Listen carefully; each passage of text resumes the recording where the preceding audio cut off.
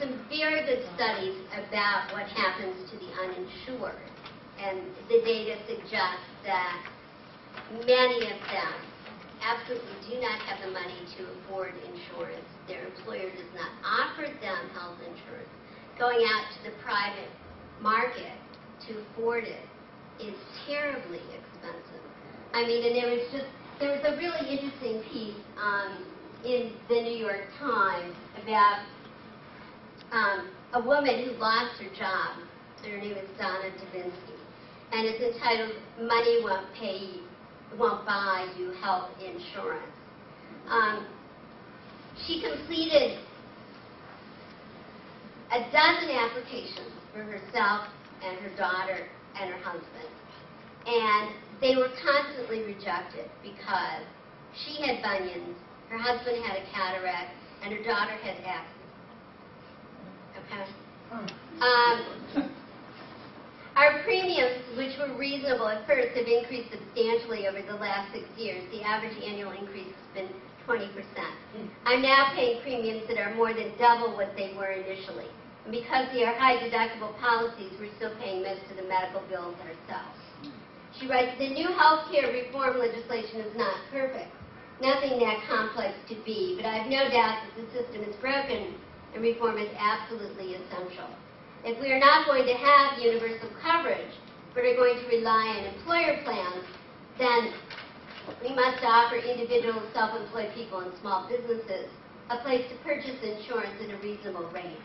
And I love her last paragraph. Excuse my bias, but if members of Congress feel so strongly about undoing this important legislation, perhaps we should stop providing them with health insurance. Let's credit their pay for the amount that has been paid by the taxpayers, and let them try to buy health insurance in the individual market. My bet is that they would all be denied. Health insurance reform might suddenly not seem to them like such a bad idea. That was in the February 20th op-ed section of the New York Times. Other questions? Ralph, you had a bunch of questions you were trying to ask me.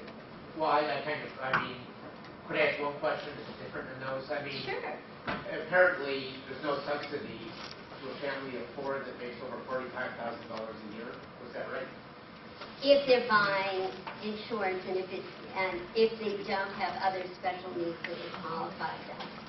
Right. I mean, if somebody can opt out if the insurance costs more than 9% of their income, the 9% of, say, somebody slightly over, what's the 9% of somebody making $50,000, family making $50,000, would be $4,500. And it sounds like from information that the average health insurance costs $13,700. Now. No, okay. But with the insurance exchanges, it's predicted that it will be less. By insurance exchanges, you mean? These are the state-run insurance pools that will include bunches of insurers who will put together insurance policies at reasonable prices for people who are low and moderate income to buy them. Okay.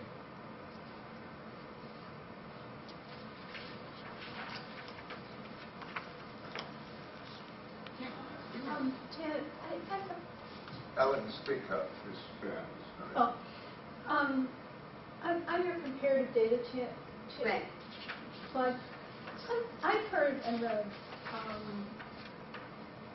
don't know how to put it, claims that comparing the United States to, the UK, Germany, France, and Canada underestimates or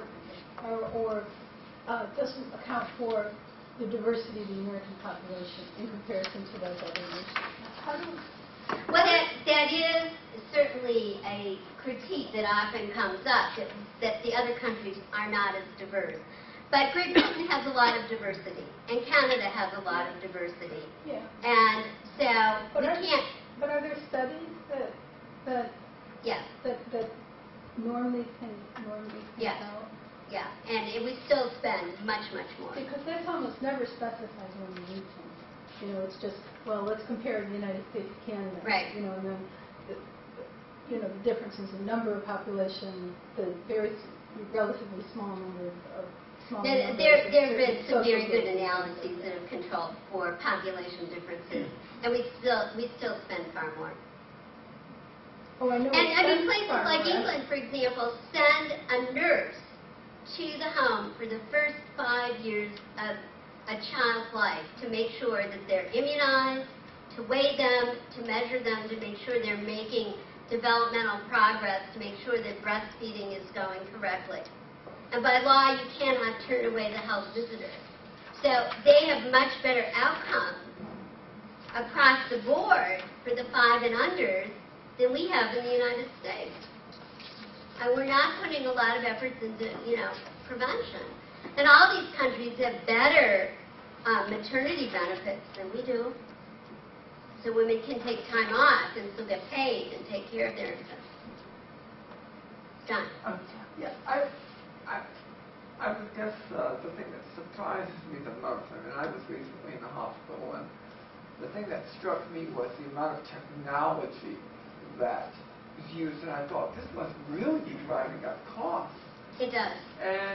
And I mean, it was tremendous and fantastic and amazing, but I thought, well, if all this technology is being accelerated, isn't it kind of like a sort of a force on its own that's sort of like pressuring everything? Well, it is. I mean, if you were going into a general practitioner's office in London, the general practitioner has a stethoscope and very little other equipment.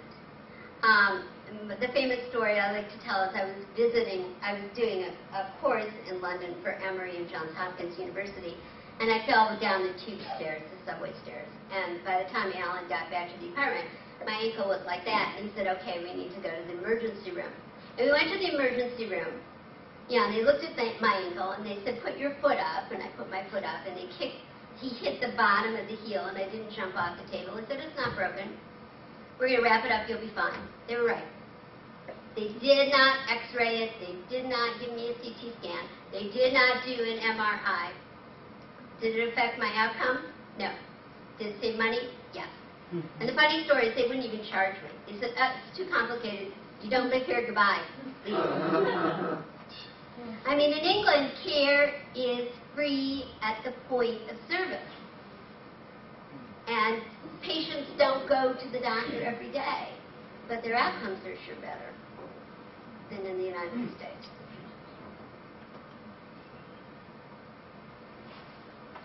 Shalita. A good question, Dr. Hankin. Yeah. How successful do you think it's going to be to change the culture of medical school with this new stimulus money that's intended to train these new primary care physicians? It's going to be really hard, and people are just going to have to be convinced that, the increased benefits of being a primary care physician will work. And there's some thought that maybe medical schools need to start recruiting different types of medical students who will commit to go into primary care. Now, whether they can make sure they'll eventually go into primary care is always a question, but... Have they specified how this training is going to look, or is this one of Not those yet. dynamics? Okay. Not yet. It's still Okay. Peter? Just to go up in a different direction off of your Yeah. point, I've heard it said, though, that technology, especially the electronic medical record, is one of the cornerstones that people think will reduce costs. That technology, yes, having a centralized electronic medical record will ensure the fact that who's ever treating the patient will have the patient's record at their fingertips, that duplicate tests won't have to be done, that test results can be available more quickly. I mean, right now, many of us who are patients carry our test results from physician to physician, and have to ask each physician for the results so we can give it to the specialist and the super specialist. And so a lot of the issue with the technology, the cost of the technology, is the testing and the interventions. And I mean, even, surgery is overdone. For example, recently there have been 2 reports on breast cancer suggesting that, first of all, there are too many women who have most of their lymph nodes removed, and it doesn't